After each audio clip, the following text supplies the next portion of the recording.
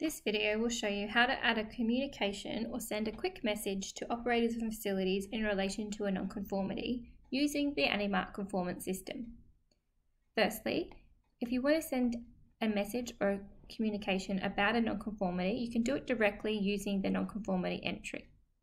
We can click on the nonconformity we want to communicate to, click on the Communication tab, and it will give us a message option.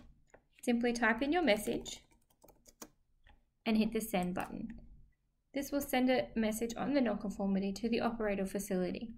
For example, if you wanted to tell them something specific about the corrective action required, or request more information, or let them know that you've escalated the nonconformity, you can use this functionality to do that. They can also reply to you, and it will show as a message received on the finding here as well.